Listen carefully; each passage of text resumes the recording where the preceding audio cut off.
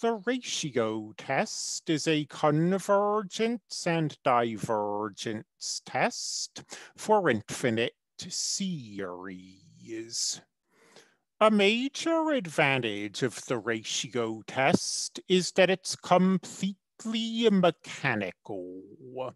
Unlike the comparison test or the limit comparison test, where you have to decide what you want to compare the series to, the ratio test is plug and play.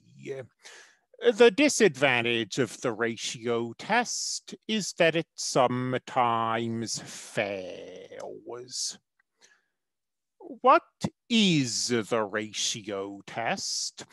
Let's give a little background before we state it, so it will look like it was pulled out of the ether. The ratio test is based on geometric series. So series of the form a r to the n. Now, we know that these series converge if the absolute value of r is less than 1,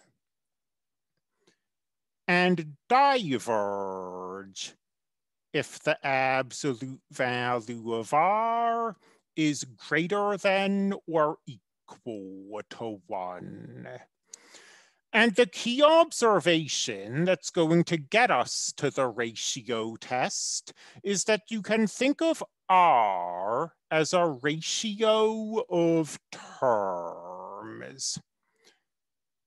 That is to say, if you call the nth term of this series x sub n, then the absolute value of r, which determines convergence and divergence, is the absolute value of x sub n plus 1 divided by the absolute value of x sub n. X sub n plus 1 is a times r to the n plus 1. X sub n is a times r to the n. And this genuinely is r. So that gives us the idea that we might be able to use this ratio to study the convergence or divergence of other series.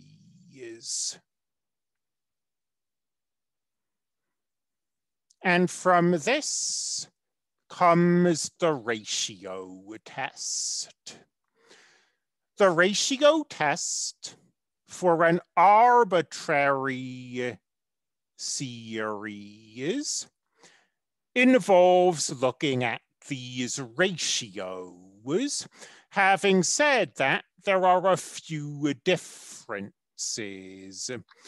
First of all, for an arbitrary series, these ratios won't be constant. So asking whether this ratio is greater than 1 or less than 1 doesn't make any sense. Instead, we look at the limit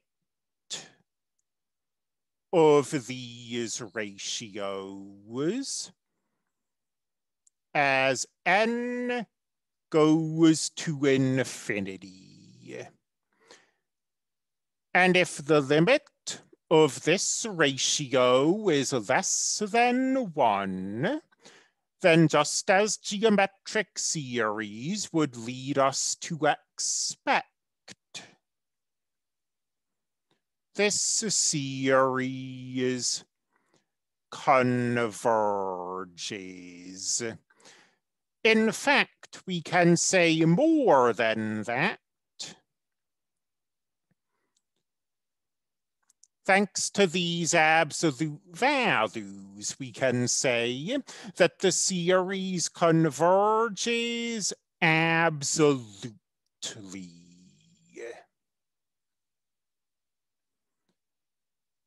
If the limit as n goes to infinity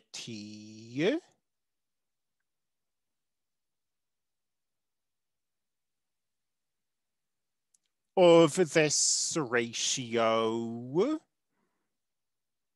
is greater than 1, then just as we might expect from this,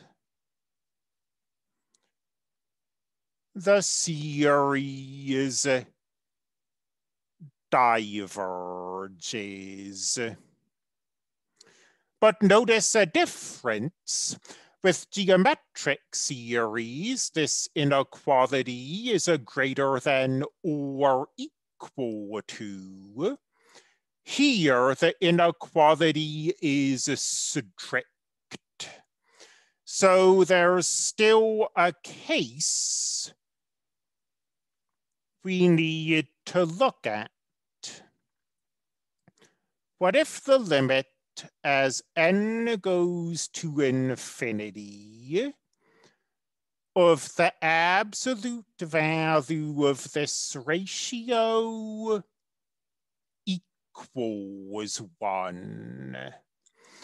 Well, unfortunately, this case represents a failure of the ratio test. We get no information. It could converge. It could converge absolutely. It could diverge. We don't get anything. So the ratio test is powerful. We'll use it frequently when we get to Taylor series. And it does have the advantage that because of the way it's set up, we can plug and play. We don't need to know going into this what we think the series is doing. We just find this ratio and take a limit. But it can fail. So it's not a one-size-fits-all solution to these convergence and divergence problems.